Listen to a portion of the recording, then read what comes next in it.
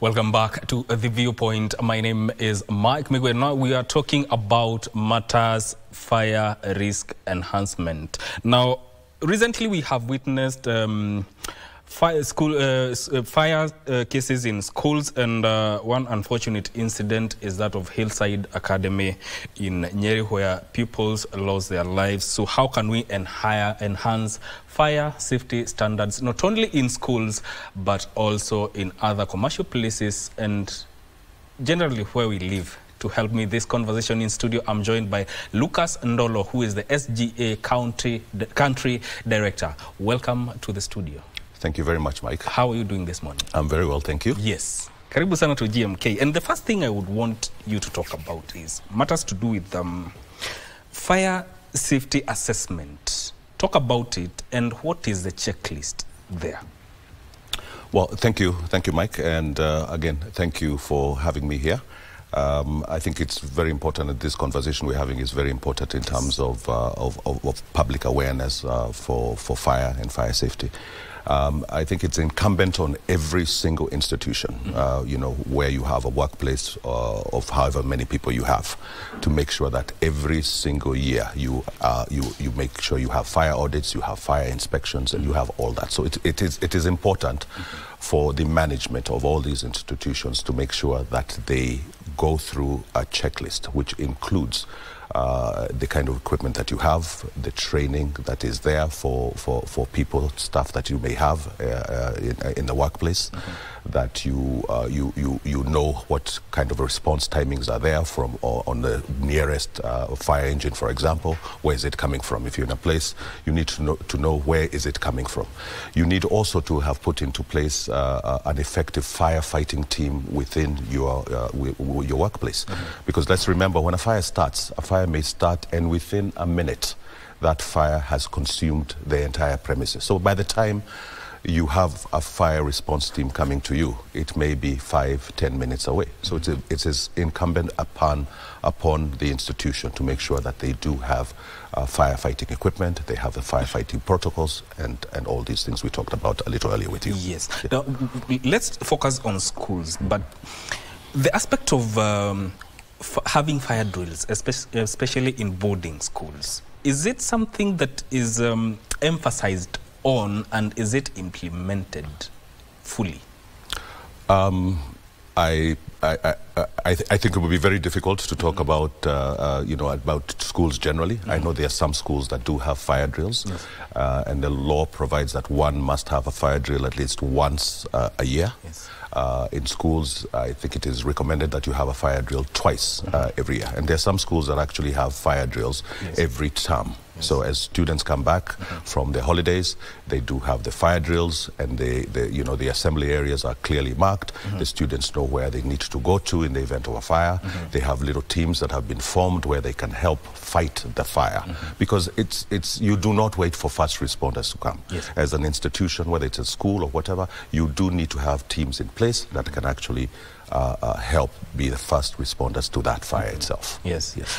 When we were talking off air, and one of the things you mentioned was something to do with fire inductions, that when you are ushered into a place, the first thing that you're supposed to be talked about is about fire safety induction. Talk a little bit about that and why it's important. Yeah, you know, as you come into a premises, it's you know, if it's your first time there, it's a new environment. So it is important for you to know, in the unlikely event of a fire, where is it that you go? Where do you assemble? So if I came, for example, of coming to KBC, I would expect that as I come in, I would have people, a person come to me, your safety and security and safety personnel, to tell me, look, Lucas, in the unlikely event of a fire, this is where you should go to. We will move to this location at the car park. We will account for the people within that building where we were. So it is important that in every institution that is done for every person coming in. And as we said, we're talking off here, as you were saying a little earlier, it is important that new employees coming to a place, into employment, are inducted on the building where they'll be working, on the workplace. Where are the fire exits? Are they clearly marked? Where are the fire extinguishers? How are the fire extinguishers supposed to be used? There are a lot of people, Mike, you'd be very surprised that that just say simply because you have a fire extinguisher, a red fire extinguisher on the wall, that you've met fire standards. Fire safety standards. You have not. And as we talked with you a little earlier, yes. And I was very happy to see that all your fire extinguishers here, as I walked in, yes. they're all up to date until January 2025. Am I correct? Yes. Yes. So clearly that is one of the things that we need to be aware about. And the biggest thing, as we discussed, is about awareness. And that's where we start when we talk about fires. Awareness is very important. Speaking of awareness, do you think we have enough awareness as to why fire safety standards ought to be a regular thing that people need to be aware about? Do we have that inadequacy? Mike, it's about culture, Yeah. And if we do not build that culture, have that culture that a fire is a hazard that we all need to be, aware of. Yes. That and we say where I work that one life lost is one life too many. Yes. And I think we were laughing a little earlier with you, saying that when we are all taught, as children, that if you're bad, you'll go to hell and you'll burn. Yes. Of course, death by fire is probably very painful. Yes. And my heart goes out to the children who died, in Nyeri, from the fire. But the awareness, I don't think we have enough awareness. I think we need to have a culture shift. We need to be talking a lot more about fires, about what the causes of fire are, and about how we need to protect ourselves. So, I come from a security company, I have a security background. Yes. And, people ask me, I was being asked yesterday, why are you going to talk about fire? And you have watchmen. Firstly, I don't have watchmen, I have security officers. And our security officers have been trained on fire. They've been trained on the basics of being able to put out a fire. They've been taught about a Class A fire, Class B fire, Class C fire. Now, you have institutions will say, let me firstly employ a security company where I'm going to pay 20,000 shillings, and then the guard will be paid 4,000 or 5,000 shillings. Yes. That guard has not gone through fire training. So if we have this shift where all of us, because as we said earlier, fire safety is about everybody. In schools, it's not just about the schools. It's about the parents themselves. The parents need to come out and call out the schools on the fire policies, on the fire training, on having smoke detectors in the dorms or in the classrooms, as we talked with you earlier. So it's a whole culture change that all of us need to be held accountable for. I think from what you're saying, what I'm getting is we need to have holistic approach.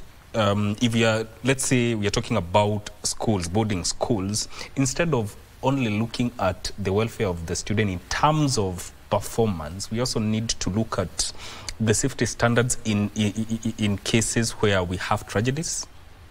Now, there's also the aspect of awareness.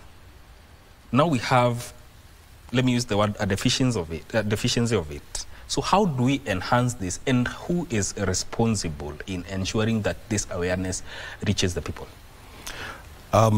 If we go back to the workplace, I think this must come from the very top. It must come from the owners, from the MD of those companies in terms of awareness.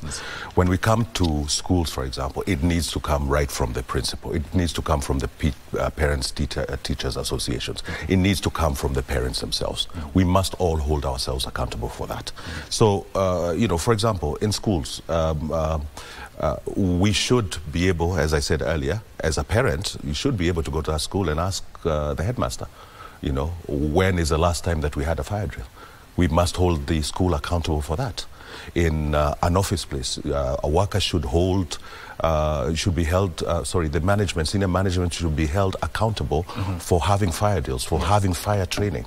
You know, so all this comes together. It's holistic, as you said, but the accountability must come from the very top. Even when we're talking about fire response, we must hold, you know, the senior most levels accountable for it.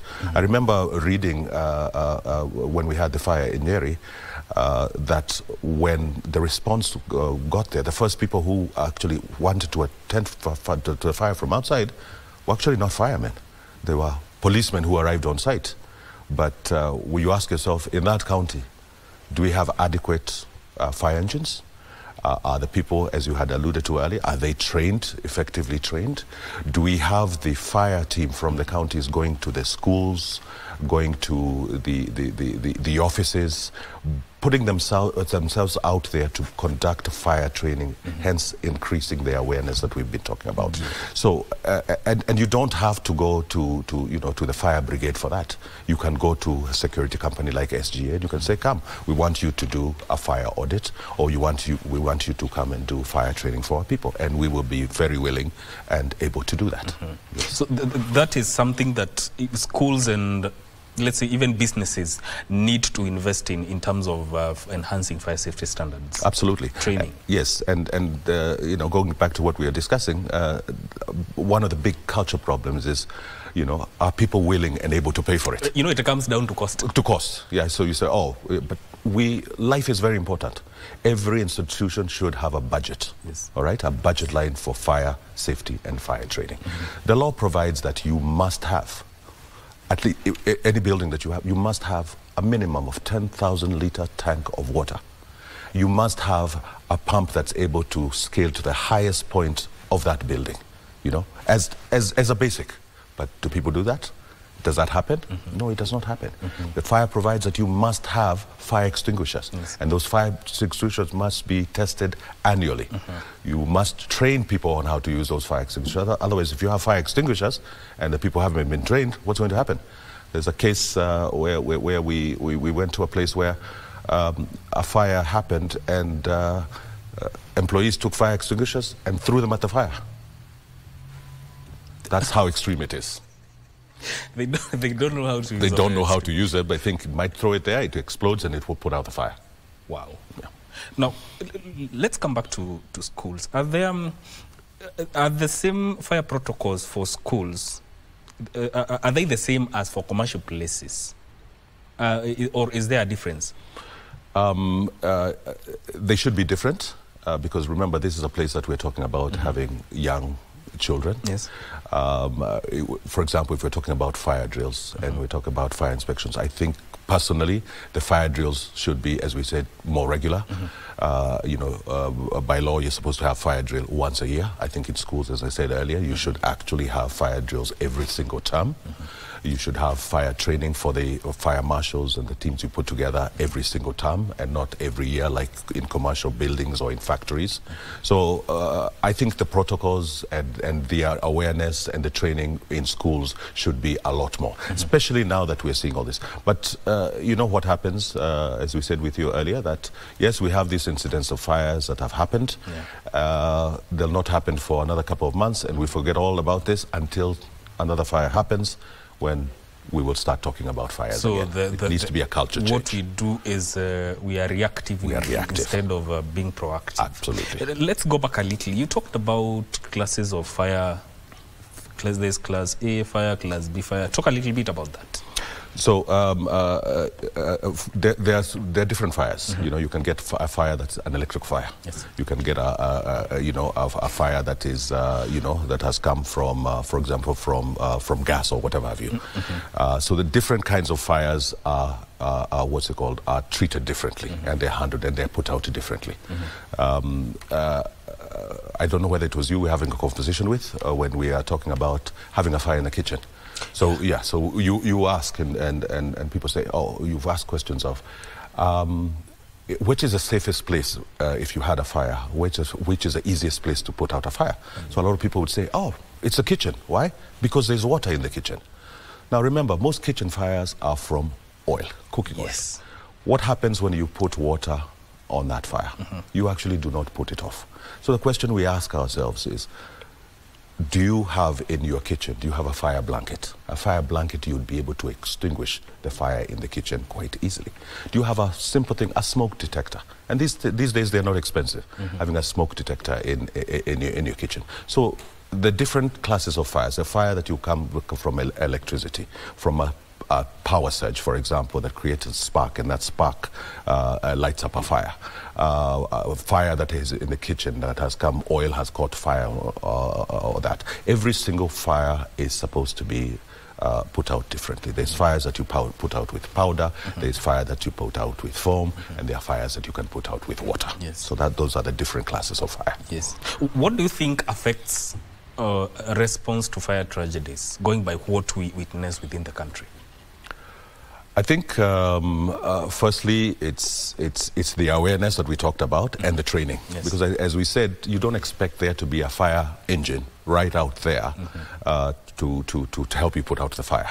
And most of fires will move very quickly. So the training, having adequate training, awareness and training of the members in that institution is very important, because it will be able to at least control the fire before you actually have the proper response coming in. But I think also it's, and we discussed this with you. If you pay our fire responders well enough, you'll probably find people want to go into that profession. If we pay our policemen well enough, you expect people want to go there. If you pay your security officers well enough, people want to be security officers. So I think one of the biggest problems that we have is that our fire fighting response has been overlooked. I believe that we need to look at our fire responders as the proper professionals that they are, and we need to pay them well enough to be able to have people stick to those jobs and do them professionally. It's also a way of attracting more personnel in terms of people wanting to go in that line of work. Absolutely. Because in some countries, you look at in some countries like the United States, firefighting is a whole profession. They take it very seriously, and they have dedicated people who deal with fire. It's a whole profession. Absolutely. Now, what are the challenges that you think schools and residential spaces face in terms of implementing these safety protocols, and how can they be addressed? I think we've talked about it, and you hit the nail on the head when you said it's actually about cost. You know, a lot of people, look at what you need to protect yourself against fire as expensive. You know, it's a little bit like insurance. You do not want to pay for insurance, but you pay for it. Nothing may happen for 3-4 years. But when it happens, you are well taken care of when you go to hospital. It's the same thing with fire. So fire training, fire awareness, fire equipment, you invest in all these things in the unlikely event that there is a fire. So I think the primary first challenge that is there is actually cost. And I think every institution should have a budget line on fire, on fire safety, where they talk about their fire equipment, where they talk about training, where they talk about audits, and where they talk about inspections. So moving away from a fire just being a tragedy that you cannot avoid, you know, you need to put your house in order, whatever institution you have, and make sure that you are prepared. Yes. And that costs money. And that's where usually the problem is. Exactly. There's also the issue of lags in terms of inspections for fire safety protocols. I think that you would agree that is also a problem that we face. Yes, I think that's a problem. But again, it goes back to what we were talking about. Do we have the capacity within our country? Do we have enough fire inspectors? Do we have enough people to go around? But again, it's incumbent on the institution itself to go out there and say, right, I am going to this private institution in case I cannot get a government institution to come and do fire audits for me. I am going to this fire institution to come and do fire training for me. I am also going to make sure that if I have a new building I've put up and I need electrical works done, I'm not going to go and pick up my brother Njoroge Omondi to come and install new lights for me. I will go to a company that has NCA certification, to come and do those installations. So when you come to me as a security company and you want me to install a fire alarm or you want me to install a fire suppression system, you need to know that I am properly certified to be able to do that. I'm properly certified to be able to do the electrical works that are there. Because if you do not do that, you will put yourself at risk in the end when a fire comes to be. Well, in terms of accountability, because one way or another someone has to be accountable, what measures, in your own view, need to be there in ensuring that those who violate fire safety standards are dealt with according to the law? As I said earlier, it has to be at the very top. I run a company. I run SGA Kenya. I think if I do not have my fire drills, if I do not have my fire inspections, if I do not have my fire extinguishers being properly serviced and maintained, I should be held accountable for that. And it is me who needs to be taken to task on that. So I don't think we need to treat it as a small issue. And I think it needs to be treated as a major issue where the owners and the senior management are held accountable, personally accountable for that. How do you think technology is reshaping fire safety standards within buildings today? Technology is doing it's actually doing wonders. Today it is easy and very inexpensive to have a fire system in your premises, whether it is in your residence, for example, which will alert you in the event that we're sitting here on your telephone. You can get an alert. Some of the systems that SGA puts into place, for example, is domestic security, where we will install we will install smoke detectors. We will install an intelligent panel that will be able to send this information to you that you have a problem in your house. We have CO2 detectors in the kitchen. So technology has helped, and I think also in terms of with a newer movement, with a younger generation, being able to send out clips of what is happening in places. This is actually very good for training. We're able to train people and show them this was what has happened in a place. This is how we can stop a fire from happening. This is how I recently saw some clips that were there on social media on an exploding meko, for example. How do you treat an exploding meko? And I was actually very happy to see that if you have a bucket, turn the bucket upside down and put it over the meko. The fire goes off. I didn't know that myself, but these are things that are out there. With the advent of technology, we're able to spread the word a lot more in terms of fighting fires, in terms of having the proper equipment to help you, alert you that there is a fire, and then you can react to it.